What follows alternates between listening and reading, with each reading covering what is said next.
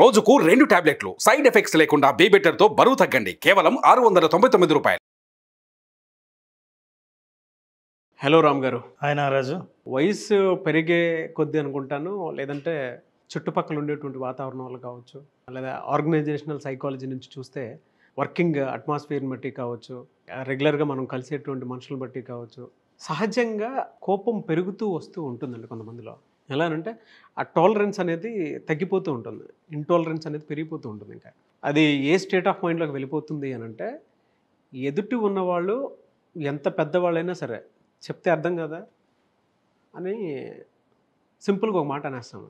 అంటే ఈ టేప్ ఇంకా ఆపుకోలేక ఈ స్టేట్ ఆఫ్ మైండ్కి ఒక మనిషి వచ్చినప్పుడు దాన్ని ఎలా కంట్రోల్లో పెట్టుకోగలగాలి, ఆ కోపాన్ని ఎలా ఓవర్కమ్ అవ్వాలి? అసలు ఈ కోపం అనేది ఎందుకు వస్తుందంటే ఆ వయసు పెరిగే కొద్దీ అన్నా ఒకటి, ఇది కొత్త విషయం, చాలా ఇంట్రెస్టింగ్ కూడా. ఎందుకు కొంతమందికి వయసు పెరిగే కొద్దీ కోపం పెరుగుతుంది? జనరల్గా మనిషి తన చుట్టూ ఉన్న ఇన్పర్ఫెక్షన్స్ని తట్టుకోలేడు. ఇంపర్ఫెక్షన్స్ ఉండకూడదు, పర్ఫెక్ట్గా ఉండాలి. పర్ఫెక్ట్ అంటే ఏంటి? వయసు పెరిగే కొద్దీ జీవితంలో చాలా అనుభవాల్లో ఇది పర్ఫెక్ట్, ఇది ఇక్కడ పర్ఫెక్ట్ అని తన పర్ఫెక్ట్ ఫ్రేమ్స్ని ఫిక్స్ చేసుకుంటూ మనిషి ముందుకెళ్తాడు. ఎవరైనా భోజనం వడ్డిస్తే ఇలా వడ్డించాలి, అది పర్ఫెక్ట్. అవును. ఎవడైనా పిల్లవాడు బిహేవ్ చేస్తే నా ముందు ఎట్లా బిహేవ్ చేయాలంటే ఇది పర్ఫెక్ట్. ఎవరైనా ఫోన్ చేసి మాట్లాడేటప్పుడు ఎలా మాట్లాడాలంటే అది పర్ఫెక్ట్. సో ఇట్లా ప్రతి విషయానికి ఒక పర్ఫెక్ట్ ఫ్రేమ్ అంటూ మైండ్లో ఉంటుంది. ఈ పర్ఫెక్ట్ ఫ్రేమ్కి బయట ఎవరు బిహేవ్ చేసినా అది ఇంపర్ఫెక్షన్ తట్టుకోలేను. సో ఎప్పుడైనా సరే మనిషి కోపం వచ్చిందంటే అర్థం ఏంటంటే తనకు వ్యతిరేకంగా ఎదురుగా ఏదో జరుగుతోంది, తనకు నచ్చంది, లేదా జరిగేది తనకు నచ్చింది కాదు, అదే ఇంపర్ఫెక్షన్. ఈ ఇంపర్ఫెక్షన్ అంటే పర్ఫెక్షన్ని ఎక్కువగా నువ్వు జీవితంలో క్రియేట్ చేసుకొని అదే ఫ్రేమ్లో కనుక సంఘటన జరగకపోయినా, నీ అనుభవం కాకపోయినా సరే దాన్ని వెంటనే ఇంపర్ఫెక్షన్గా గుర్తించి you will react immediately. That is what is anger. అందుకు మనిషి కోపం వస్తుంది. అయితే చిన్నప్పటి నుంచి ఏంటంటే పిల్లలు పెద్దవాళ్ళ ఇంట్లో కోప్పడ్డం చూసుంటారు. అంటే ఎప్పుడెప్పుడు కోప్పడాలి, ఎప్పుడు అరవచ్చు, అరిస్తే ఏ భాష వాడచ్చు, ఎలా చూడొచ్చు, నీ బాడీ లాంగ్వేజ్ని ఎలా ఉపయోగించవచ్చు, చిన్నప్పటి నుంచి పిల్లలు పెద్దవాళ్ళని అన్నీ చూస్తూ ఉంటారు. కానీ యాంగర్ వచ్చిన తర్వాత ఏంటి అనేది ఎవరు చూడరు, ఎవరు చెప్పరు. చెప్పకుండానే చూపించేది నీ యాంగర్. యాంగర్ని మేనేజ్ చేసేది మాత్రం చెప్పేది కాదు, అబ్జర్వ్ చేసేది కాదు. మీరు చెప్పాలని అనుకోరు, అవతల వాళ్ళు నేర్చుకోవాలనుకున్నా మీ దగ్గర నుంచి ఆ సమాచారం దొరకదు. చాలామంది యాంగర్ మేనేజ్మెంట్ను నేర్పరు, యాంగర్ని నేర్పిస్తారు. దానివల్ల ఒక సిచ్యువేషన్కి రియాక్ట్ అవ్వడం మనం చిన్నప్పటి నుంచి చూడడం వల్ల ఆ రియాక్షన్ మాత్రం రిజిస్టర్ అయింది, కానీ మేనేజ్ చేయడం అన్నది రిజిస్టర్ అవ్వలేదు. ఎందుకంటే ఆ అనుభవాలు లేవు కాబట్టి. అవును. ఒక వాస్తవం అందరూ తెలుసుకోవాల్సింది ఏంటంటే మన రియాక్షన్ ఈ ఇంపర్ఫెక్షన్ని పర్ఫెక్ట్ చేయలేదు. రియాలిటీ ఇది విషయం. యాక్సెప్టెన్స్. ఇది యాక్సెప్టెన్స్. బట్ తెలిసి వాడావు తెలియక వాడావు కానీ నారాజు ఈ పదం అంటే మన టెక్నిక్లో, యాంగర్ మేనేజ్మెంట్ టెక్నిక్లో ఒక లేటెస్ట్ టెక్నిక్ ఏంటంటే చాలామందికి తెలియదు, ఇది రాడికల్ యాక్సెప్టెన్స్ అనేది ఒక టెక్నిక్. మీన్స్ రాడికల్ యాక్సెప్టెన్స్ అంటే ఫాస్ట్గా ఉన్న విషయాన్ని ఎట్లా యాక్సెప్ట్ చేయాలి, ఎంత తొందరగా మనం యాక్సెప్ట్ చేయాలని. అంటే నా పర్ఫెక్షన్ ఫ్రేమ్లేగా తీసుకురావాలి, లేదా నా పర్ఫెక్ట్ ఫ్రేమ్ని పెద్ద చేయాలి. ఇది బాగుంది సార్. ఫర్ ఎగ్జాంపుల్ నా ఫ్రేమ్ ఇంత ఉంది, బయట ఒక సంఘటన జరిగింది, ఈ సంఘటన జరిగింది నేను ఒప్పుకోను, ఎందుకంటే నా ఫ్రేమ్ ఇంతే ఉంది. ఇప్పుడు నేనేం చేయాలి, దీన్ని తీసుకొచ్చి ఇందులో పెట్టాలి, లేదా నా ఫ్రేమ్ని పెద్ద చేస్తే అది కూడా నా ఫ్రేమ్లోకి వచ్చేస్తుంది. సో నా బ్రాడ్ మైండెడ్నెస్ అంటాం కదా, నా మైండ్ ఇప్పుడు బ్రాడ్గా ఆలోచిస్తుంది. చాలా విషయాల్ని నా పరిధిలోకి కలుపుకోవడం మొదలు పెడతాను. ఎప్పుడైతే నా పరిధిలోకి అన్ని విషయాలు వచ్చాయో అన్నిటినీ నేను యాక్సెప్ట్ చేయడం మొదలు పెడతాను. యాక్సెప్ట్ ఎప్పుడు చేస్తానో రియాక్షన్ తగ్గుతుంది, రియాక్ట్ అవ్వడం మానేస్తాను. ఎలా స్పందించాలో నిర్ణయించుకొని స్పందిస్తాను. ఆటోమేటిక్ స్పందనలు, ఆటోమేటిక్ రియాక్షన్స్ ఉండవు. Sudden సర్ప్రైజర్లు, short టెంపర్లు, anger expressions, aggressive కమ్యూనికేషన్లు ఇవేమీ ఉండవు. నాకు తెలిసిందే అనుకోండి, ఫర్ ఎగ్జాంపుల్ మనం కొంతమందితో పని చేస్తున్నప్పుడు రోజు ఒక అబ్బాయి తప్పు చేస్తుంటాడు, చేతిలో వస్తువు కింద పడేస్తుంటాడు, చెప్పిన టైంకి రాడు, రోజు చేస్తుంటాడు.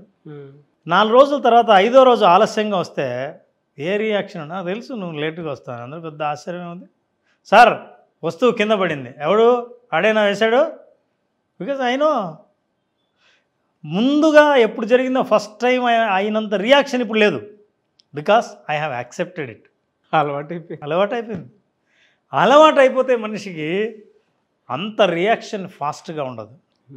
సో మనిషి ఈ కోపం అనేది అర్థం చేసుకుంటే, అంటే ఎప్పుడైనా కోపం మేనేజ్ చేయడం, కంట్రోల్ చేయడం కంటే కోపాన్ని అర్థం చేసుకోవడం మొదలు పెడితే ఎంత బాగా అర్థం చేసుకుంటామో అంత ఈజీగా దాన్ని మేనేజ్ చేయగలం. ఫర్ ఎగ్జాంపుల్ కోపం ఎట్లా అంటే వీధి కుక్క లాంటిది. వీధి కుక్క ఏం చేస్తుందంటే తెలియకుంటే కుక్కకు నువ్వంటే భయం, నీకు కుక్క అంటే భయం. బికాజ్ ఇట్స్ అన్ఫెమిలియర్, ఎక్స్పెక్ట్ చేయలేదు, పరిచయం లేదు, అనుభవం లేదు. సో మెల్లిగా దాని పక్క నుంచి ఇట్లా వెళ్తుంటే కుక్క కూడా చూస్తుంటుంది, అంటే వీడు నా మీద వెనక నుంచి దాడి చేయడానికి పోతున్నాడా లేదా నన్ను తప్పించుకుని పోతున్నాడా తెలియదు. వెళ్ళేవాడికి కూడా ఇది చూస్తూ ఉంది, నా మీద దాడి చేస్తుందా సైలెంట్గా అక్కడే కూర్చుంటుందా తెలియదు. అలా దాటుకుని వెళ్ళిపోతాడు. వెళ్ళిపోయిన తర్వాత అమ్మయ్య తప్పించుకున్నా అని. కుక్కకి బాగా గుర్తుపడుతుంది కుక్క మనుషుల్ని, వీడు ప్రమాదకారి కాదు. రెండోసారి వస్తాడు, చూసి లేస్తుంది, ఓహో మళ్ళీ వీడేనా అని మళ్ళీ రెండోసారి చెక్ చేద్దామని చూస్తుంది. సేమ్ బాడీ లాంగ్వేజ్, అట్లే తప్పుకొని వెళ్ళాడు, నో ప్రాబ్లం, భయం లేదని. ఆడికి కూడా అవతల వ్యక్తికి కూడా ఈ కుక్క భయం లేదు, ఊరికే మనల్ని చూస్తుంది తప్ప మనమేం భయపడక్కర్లేదు. మూడో రోజు నాలుగో రోజు దాని పక్క నుంచి పోతాడు, అది పడుకున్నది లేచి ఓ పర్లేదు లేని మళ్ళీ పడుకుంటుంది. ఎప్పుడైతే అర్థం చేసుకున్నామో లైఫ్ ఈజీగా ఉంటుంది. కాంప్లెక్స్ ఎప్పుడైతే ఉంటుందో ప్రతిసారి డౌట్ వస్తుంది, రియాక్షన్ కొత్తగా ఉంటుంది. అట్లాంటి రియాక్షన్ అవాయిడ్ చేసేది ఎప్పుడంటే the more you understand life, the more you understand situations, then your life become easy. So ఎప్పుడైతే కోపాన్ని ఎంత more you understand anger, it is more easy for you to handle. So this is anger story. So ఇట్లా యాంగర్లో కూడా ఒక్కోసారి ఏంటంటే humour ఉంటుంది. Actually ఆ humour లేకపోతే యాంగర్ను మేనేజ్ చేయడం చాలా కష్టం. ప్రతి కోపం వెనకాల అంటే నిజంగా ఒకరి కోపం ఇంకోరికి హాస్యం, మనకు కోపంలా ఉంటుంది. ఒక్కొక్కసారి మనకు కోపం తెచ్చి సంఘటనలు మనమే గుర్తుకు తెచ్చుకుంటే మనకి నవ్వు వస్తుంది. నాకు ఇప్పుడు అదే వస్తుంది మీరు చెప్తుంటే. నాకు రోజు ఆ ఇన్సిడెంట్ జరుగుతూనే ఉంటుంది. దాన్ని చూసి అంటే మొదటిసారి జరిగినప్పుడు ఇంత నవ్వు వచ్చి ఉండదు, ఇప్పుడు జరుగుతుందని తెలిసి గుర్తొస్తే నవ్వు వస్తుంది కంటిన్యూగా. అంటే ఆ దృష్టికోణంతో చూసేటప్పుడు ఐ యాక్సెప్టెడ్, అంటే యాక్సెప్ట్ చేసినప్పుడే ఇవన్నీ వస్తాయి. ఇప్పుడు ఉదాహరణకి ఒక మంచి కోపంలో ఉన్న వ్యక్తి, నిజంగా జరిగిన సంఘటన, ఒక జోక్ చెబితే అసలు ఆ జోక్లో కూడా నాకు చాలా ఆశ్చర్యం అనిపించింది. ఓ విలేకరి వెళ్ళాడంట, ఆ విలేకరి పేరు సుబ్రావ్.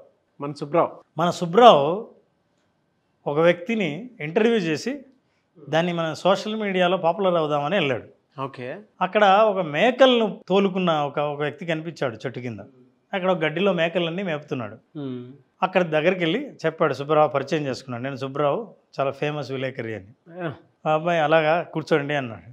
ఏం లేదు, కొన్ని నేను ప్రశ్నలు అడుగుతా సమాధానం చెప్పు అన్నాడు. అడగండి సార్ అని.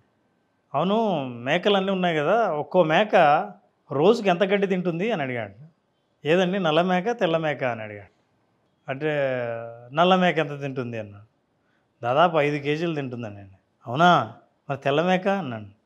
తెల్ల మేక కూడా 5 కేజీలు తింటుందండి అన్నాడు. అని మళ్ళీ అడిగాడు. అయితే ఈ మేక ఒక్కొక్కరి మేక పాలు ఎన్ని ఇస్తుంది అన్నాను. ఏదండి, నల్ల మేక తెల్ల మేక అని అడిగాడు. నల్ల మేక ఎన్ని పాలు ఇస్తుంది? అది 4.5 లీటర్ ఇస్తుందండి అన్నాడు. మరి తెల్ల మేక అన్నాడు.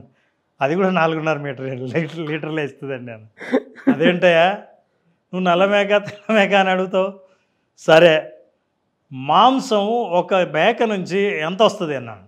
ఏదండి, నల్ల మేక తెల్ల మేక అన్నాడు. అరే బాబు, నల్ల మేక తెల్ల మేక ఏదో ఒకటి చెప్పు, నల్ల మేక ఎంత ఇస్తుందండి అన్న. అదైతే 20 కేజీలు ఇస్తుందండి. మరి తెల్ల మేక అన్నాడు.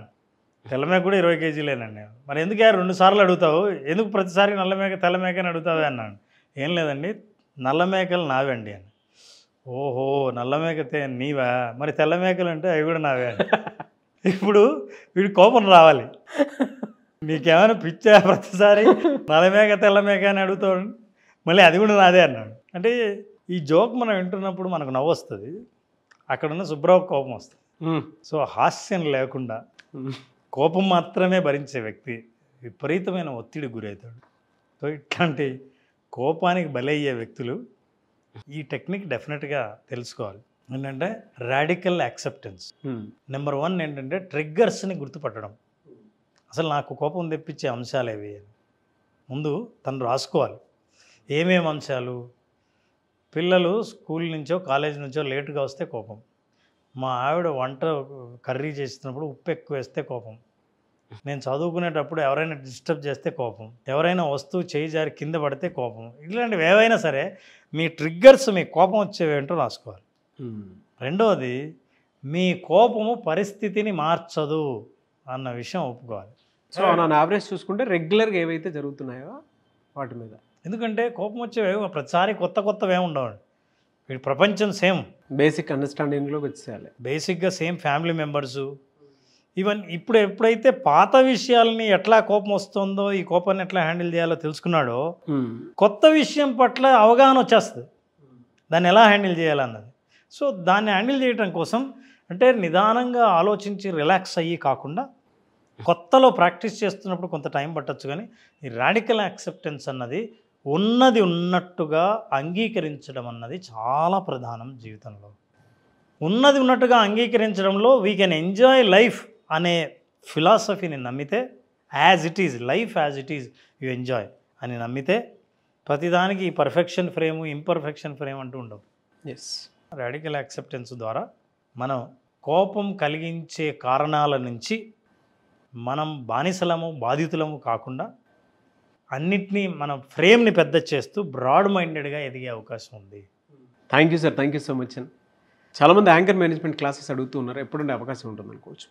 Anger management classes 15th start చేస్తున్నాం. April 15th. So April 15th start చేస్తున్నాం. సో ఈ యాంగర్ మేనేజ్మెంట్లో చాలామంది యాంగర్ అనేది ఒక్కటే చూస్తారు తప్ప, సో ఈ యాంగర్ మేనేజ్మెంట్లో ఉన్న ఎమోషన్స్ కానీ, డెసిషన్స్ తీసుకోవడం కానీ, రిలేషన్షిప్ కానీ, ఫిజికల్ హెల్త్ కానీ ఎంత కనెక్ట్ అయ్యిందో ఈ ప్రోగ్రామ్కి అటెండ్ అయిన వాళ్ళకి తెలుస్తుంది. ఓకే. సో లాస్ట్ టైం మన ఫీడ్బ్యాక్ కూడా వచ్చింది దాని గురించి. సో ఈ యాంగర్ మేనేజ్మెంట్కి అటెండ్ అయ్యే వాళ్లకు పలు రకాల ప్రయోజనాలు ఉంటాయి ఖచ్చితంగా. ఇట్లాంటి టెక్నిక్స్ని కూడా మనం చాలా చేస్తాం. సో April 15th నుంచి క్లాస్ ఉంటుంది యాంగర్ మేనేజ్మెంట్. ఆల్రెడీ ఫీడ్బ్యాక్ చూసామండి, కుదిరితే దాన్ని డిస్క్రిప్షన్లో కూడా పెడతాను, చేసినటువంటి వీడియో ఏదైతే ఉందో దానికి. చాలామంది విజువలైజేషన్ క్లాస్కి అటెండ్ అయినటువంటి వాళ్ళు కూడా ఈ టైపు ఫీడ్బ్యాక్ ఇవ్వడం జరిగింది. మా ఇంట్లో యాంగర్ మేనేజ్మెంట్ కోర్స్ నేర్చుకున్నటువంటి మా హస్బెండ్ ఇవాళ మారిపోయి, అది ఆయనకు కనిపించట్లేదు కానీ మాకు కనిపిస్తుందని చెప్పేసి ఫీడ్బ్యాక్ కూడా ఇవ్వడం జరిగింది. సో అంత మంచి ట్రాన్స్ఫర్మేషన్ జరిగింది ఆ క్లాస్కి. Thank you so much once again, congratulation sir. చూసారు కదన్న వీడియో. ఈ వీడియోపై మీ అభిప్రాయం కామెంట్ బాక్స్లో పోస్ట్ చేయండి. ముఖ్యంగా మీరు కనుక ఈ క్లాసెస్కి అటెండ్ అవ్వాలి అనుకుంటే యాంగర్ మేనేజ్మెంట్ క్లాస్కి April 15th నుంచి క్లాసెస్ ఉంటాయి. స్క్రీన్ మీద మీకు కాంటాక్ట్ నెంబర్ కనిపిస్తుంది, దానికి మీరు call or message or WhatsApp చేయొచ్చు. లేదు అంటే మిస్టర్ నాగ్ అఫీషియల్ 1 అని నా ఇన్స్టాగ్రామ్ ఐడి ఉంది, దానికి మీరు పర్సనల్ మెసేజ్ పెడితే నేను రామ్ గారి టీమ్కి ఫార్వర్డ్ చేస్తాను. ఆ విధంగానే సరే మీరు అప్రోచ్ అవ్వచ్చు. వీడియో లైక్ చేయండి, షేర్ మాత్రం తప్పకుండా చేయండి. ఇలాంటి మరిన్ని వీడియోస్ కోసం మా ఛానల్ ఫాలో అవ్వండి. Thank you.